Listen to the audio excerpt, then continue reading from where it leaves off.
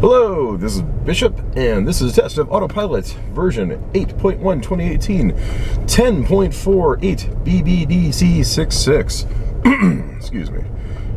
Yeah, so this is a test of the first new Autopilot version that apparently has gotten some significant upgrades in functionality, even though the release notes don't really say anything to that effect. So this will be the first of what are probably going to be many videos that I'm going to do on this version. I'm also going to be, this does look interesting, I'm also going to be holding the Autopilot to somewhat of a higher standard as far as these tests go. I'm not going to be looking just to see if the Autopilot manages, ooh, this is looking nice. Oh, okay, yeah, this is looking good. I'm not just going to be testing to see if the Autopilot stays in the lane, I'm going to be testing to see how well the Autopilot stays centered in the lane. And on this tricky little section of curve, that was pretty good. Still get the nag screen after doing two sharp turns like that. Ooh, this is looking slick. Again, these things are always a little bit hard to quantify, but this seems like a noticeable improvement.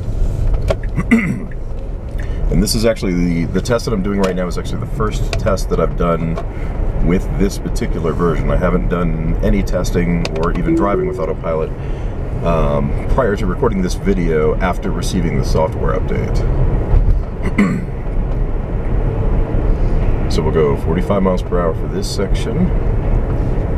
Still no local road lane change. And although I haven't tested this myself, from what I've read on the forums, it looks like some of the other features that we're constantly on the lookout for, like displaying vehicles in adjacent lanes, still nothing on that yet. Go ahead and take over so I can make this right turn.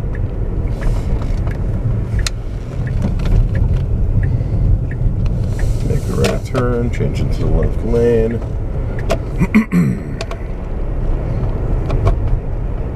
Alright, engage Autopilot, see how it handles the merge. Usually the old versions actually did a pretty good job of this section too. This seems quite assertive. It briefly for a moment there thought about switching over into the turn lane, but that was a much faster decision-making process than what I've seen in the past. Usually it'll start to steer over for about half a second. That one was like a fraction of a second. Like I could just barely tell that the car was even thinking about it. Also on the lookout to see if the car is picking up on speed limit signs now. That would be nice. Alright, so it's 40 miles per hour. I'm going to bump it up to 45. Let's see how it handles this tricky section. Well done. Oh no, that is interesting. So one thing that I noticed there is after it started curving to the right, when the road demanded to see it did the same thing there on the turn lane, it just barely blipped to the left for a second. Okay, so what I was saying is on that section, after it curved to the right, when it needed to recenter back out to go straight again, let's see how it doesn't stop the car up here, it did it much earlier than I've seen in any of the previous Autopilot versions. Oh, check this out. Oh, look at that. That's beautiful. Love it. Oh, it started stopping ahead of that stopped car so much sooner. Coming to a nice, gentle stop right here. Okay, no complaints about that. Now, one thing that I had noticed with the previous... Alright, I'm going to let this guy get in here. Are we clear? Yes. Okay, now one thing that I had noticed in the previous version of Autopilot, just the version, literally one version before this one, was that the performance ahead of stopped cars did appear to be noticeably better. Again, it's always a little hard to quantify because, you know, any number of circumstances, light levels, exact road conditions, size and shape of the car that you're stopping ahead of, heck, even maybe the color of the car could potentially impact this. All right, let's see what it does. Get nervous, get nervous. Oh, dude, that is awesome. Yes, every previous version of Autopilot that I have seen on the Hardware 2 cars would have plowed into the back of that car if I didn't manually take over. That was gorgeous. All right, engaging Autopilot. 35 miles an hour. You're reading that speed limit sign, and it doesn't look like you are. But you were doing a great job of staying in the lane. So whereas in these previous tests, I would notice that I was really grading the car based on whether or not it successfully stayed in the lane. It does appear to be, it's turning more assertively, and it doesn't appear to be coming nearly as close to the edge of the lane line as it was in previous versions. Alright. Alright, let's bump back up. Alright, a little fast there, sorry. Alright, so 30 miles an hour. It's a little difficult. The recording rig actually obscures my view of the driver's instrument panel, so I can sometimes accidentally bump it up to a speed that I didn't mean to.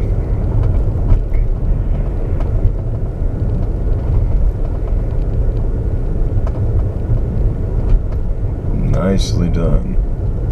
Yeah, this is looking good.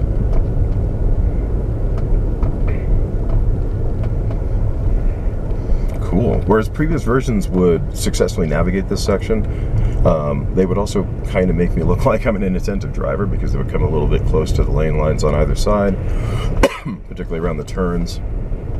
This seems, yeah, I mean, it's always difficult to quantify, but this seems like it's doing a much better job of staying centered in the lane than the previous versions. And as far as the straightaway sections here, like it feels dead center. That's great. All right, so I think we're good for, okay, let's see what it does with this truck, actually. I'm very curious. Nice. I don't know what this truck is doing, but the Autopilot's doing a great job of not running into it. Driver's looking at me like, why aren't you going around? Interesting. Now that's very interesting. So my view of the instrument panel, like I said, is obscured. One of the things that I've noticed that people have mentioned on the forums, okay, we came a little into the bike lane there. This is a tricky turn section though, so it seems forgivable. I'm gonna have to try it on some more sections of road. One thing that people have been saying is that the Autopilot icon stays on for longer and more frequently than in the previous versions, so you can engage Autopilot sooner. When I swerved to go around that truck, I noticed that the Autopilot icon actually stayed available pretty much the entire time when I swerved into the center lane and then swerved back. That's not something I would have seen in previous versions. Interesting.